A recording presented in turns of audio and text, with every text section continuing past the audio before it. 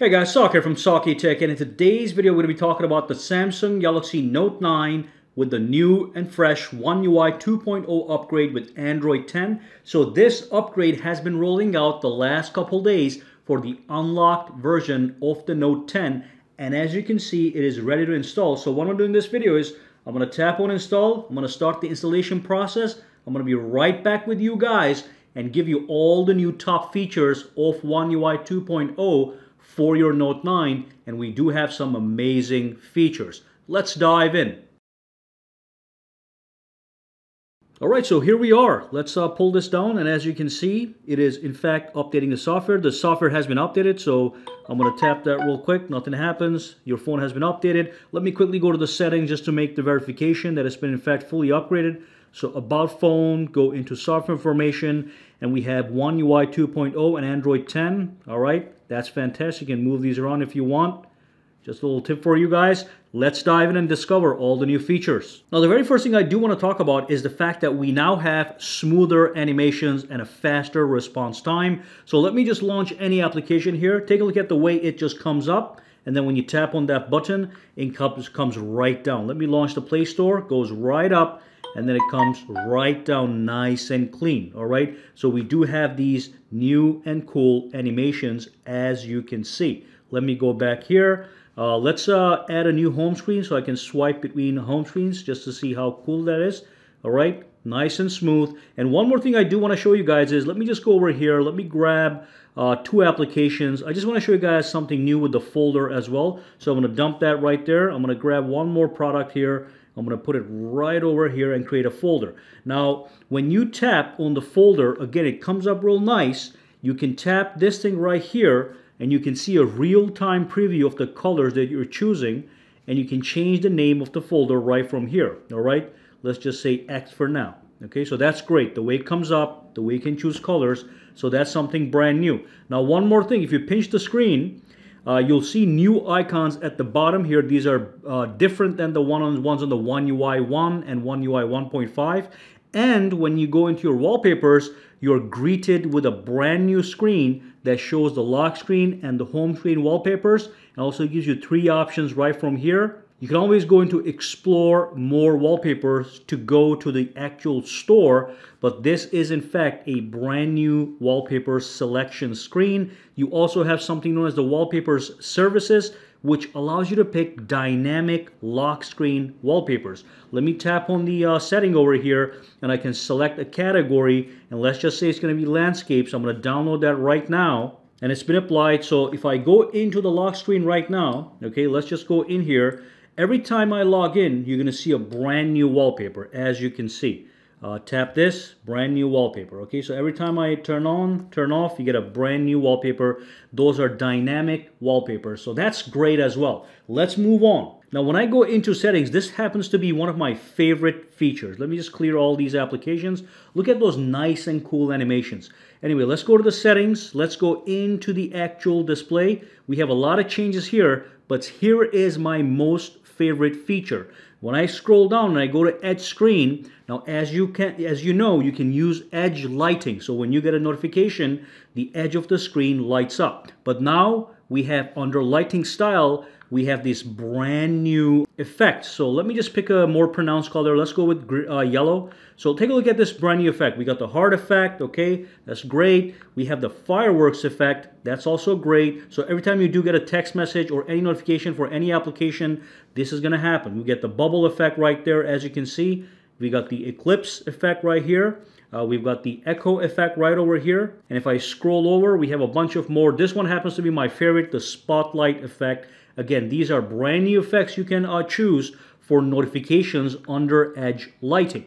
So that's one thing. Other thing that's very important is the navigation gestures. So we have a lot of stuff going on over here. Now, if I go to navigation bar, we've got the button, all right? Now let's go to full screen gestures. Boom. The buttons disappear, and I can go into more options, and I can pick between what I used to have with One UI 1.0 or the brand new Android 10 swipe gestures, which is going to allow you to do things like this. Swipe to home, bring up the multitasking pane, go right inside, and then swipe to go back. Absolutely fantastic. I can also have a gesture hint enabled at the bottom. That's a little line that allows me to move between applications side to side. No need to lift it up and move over. You just can use that line to go side to side with that gesture hint under full screen gestures. So let's see what else we have. We have the block gestures with S Pen. So if you enable this and you pull the S Pen out, it is not going to allow you to use the S Pen for the gesture navigation in case you're drawing something. So if you're in an application, you're drawing something with the S Pen, you cannot accidentally swipe the corner and go back out of that application or swipe from the bottom and go to the home. Okay, so that's a good option to have. So that's the navigation bar options. Now we also have something known as the one-handed mode. So let me just show you how that works. So before I do that, I'm going to go to display. I'm going to show you this here. Let's go to navigation bar and keep it at buttons just to keep it simple. Now if I go into the advanced features of my smartphone, which is going to be right here, and then if I go down to the one-handed mode, which is going to be right here, I now have easier ways to actually use the one-handed mode. Much easy, in fact. So if I do this, basically I can use a gesture, a gesture or a button tap to enable it. So if I go with this one, simply double tapping this enables the one-handed mode. In the past, you would have to triple tap it. Okay, so that was one extra tap for no reason. Or I can do this. This is actually much easy. You just go like this, and you get one-handed mode, all right? Again, in the older version, you had to do something from the corner, which sometimes did not register. This is simply so much more easier. So that's one thing right here, okay? So that's, we covered that one. Let's go back here. I do want to show you guys the brand new device care, which is gonna be right here with brand new animations, brand new graphics. As you can see, it looks more modernized. If I go into the battery, okay, you get a brand new look. You have these options right front and center, including the app power management options such as adaptive battery and putting unused apps to sleep. All right, and then I can go, first of all, let's go here, battery usage. You get a nice little graphic on how you're using your battery. All right, I haven't used this phone in a while, so it doesn't show anything. But if I go to the storage, again, nice graphics, nice animations. If I tap on clean now, take a look at how it works, okay? Same functionality as the prior device care, but with brand new and smoother graphics. That's the memory right there. Let's do this one as well, just so you guys can see everything. So I'm gonna tap on clean now. Take a look at the way it does the whole animation. Nice and cool right over here. All right, so that's been cleared up. Let's go back. So that's the brand new device care. We do have a bulb icon on the top here. You tap on this one. This is also new. Gives you suggestions on what it thinks you should do to optimize your smartphone. Let's tap on this one too, just to see how that's gonna look. So again, brand new look, all right? Let's go back out. Let's talk about other things happening here. Now, when I go into the camera, we also have some changes in the camera, and they're really nice changes, okay? So let's get rid of that. So you can swipe between modes now, and you have front and center, you have a bunch of different modes. You can just swipe between them. If you're in the photo mode, you can zoom in and zoom out, but you also have the option to jump to 2 times and 10 times easily by using these buttons at the bottom. So that's fantastic. Boom, you got 2 times, all right? Now, if you want to go and see all your other modes, it's been redesigned. They're going to be sitting right here. And you can actually customize this. You can tap on the pen tutorial, but I can drag modes, for example, the Pro mode, and I can put it to the bottom right here. I can click save, and I have the modes that I want, front and center, photo, video, live focus. Absolutely fantastic, all right? I like this one here, which makes zooming in and zooming out much easier. New design, new options. One more thing we do have is if I go to the settings, again, if I scroll down, let's go to the digital well-being and parental controls. If I go, this is new by the way, so that's going to be brand new, but if I go in here, we now have something known as the focus mode, which we also have on the top here. Let me go over, we have the focus mode. So basically with the focus mode, you can avoid distractions from your phone and keep your life in focus. So if you know that you waste a lot of time on gaming applications, social media applications, you can create a brand new focus mode, all right? I'm just gonna use this as an example and tap on it, and it's gonna say start. Now, when I click on start, when I go out, many applications over here are grayed out, so I can't waste my time on it. The essentials, such as the clock, the settings, they're all accessible.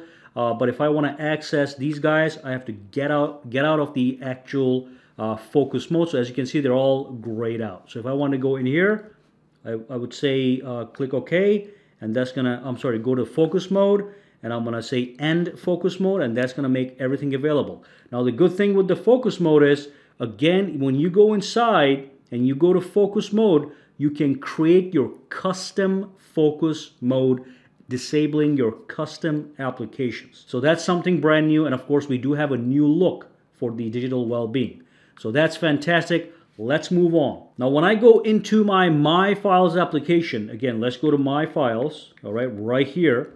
What happens here is we now have, if I tap this over here, a brand new trash section. I can tap on trash, turn it on, and if I delete anything by mistake on my phone, I can restore it from the trash. So let's do a quick example. Let's see if I have something. Let's go to downloads, nothing here, images, all right.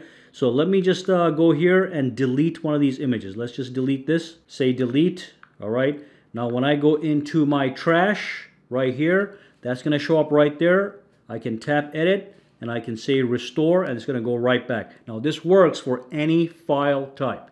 So it's great that you have that option. Now I'll let you know that the dark mode has been enhanced. So when you go to display and you turn on the dark mode, it's enhanced to the point. So let me go out, look at the wallpaper in the background. Now let's go back out, enable it. If I go back, the wallpaper actually darkens, the widgets darken, and there's also background text and color adjustments just to make the whole experience a little less dark and easy on the eyes.